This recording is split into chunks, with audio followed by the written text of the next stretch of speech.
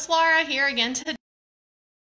My kids and I are doing some nature painting today, so I wanted to show you what that's like. This is something that our master gardeners have done in our county for some of our youth programs, and it's a lot of fun. So our family last night, we went on an outdoor adventure and we went and collected some things in nature in a bag and we brought them back to our house. And so today we are doing some nature painting. So I'll show you what the kids are up to. So we just went and got some pine cones, some berries, some leaves, sticks. These acorn tops are pretty cool, and just some different things. Sadie couldn't reach her stuff.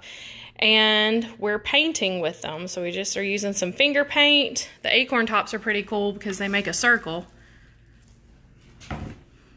Yep. And you can just make different things with them. Are y'all having fun? Yeah.